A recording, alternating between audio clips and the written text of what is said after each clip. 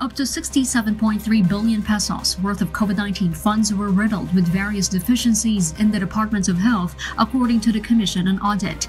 Based on its 2020 annual audit report that was released today, the deficiencies, ranging from unused funds to incomplete documents, contributed to the challenges encountered and missed opportunities by the DOH in the country's pandemic response. The state auditor noted that it casted doubts on the regularity of transactions.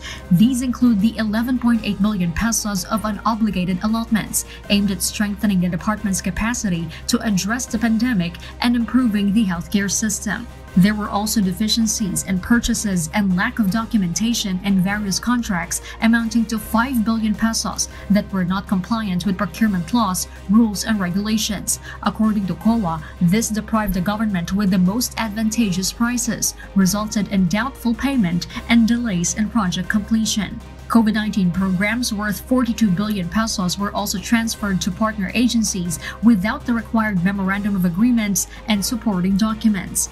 Claims for financial aid of health workers amounting to over 4.8 million pesos were also not paid as of December 2020 due to delayed downloading of cash allocations.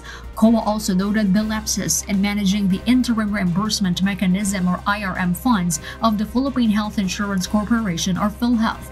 The COA has sent its recommendation to Health Secretary Francisco Duque III and directed to submit the actions taken.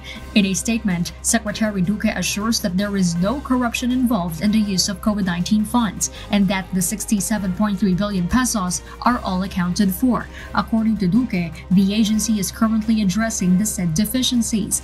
The agency noted that almost 69 billion pesos were utilized as of December 2020 for the COVID-19 response of the government.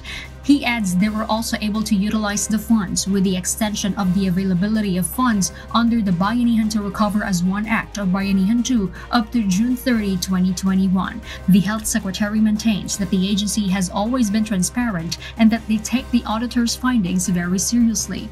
But for Senator Francis Pangilinan, the audit report confirms what the Senate has been saying all along, noting that the incompetence and corruption in the COVID-19 response has led to the country to become the worst performer in the region. Jorlene Delgado, UNTV News and Rescue. We serve the people, we give glory to God.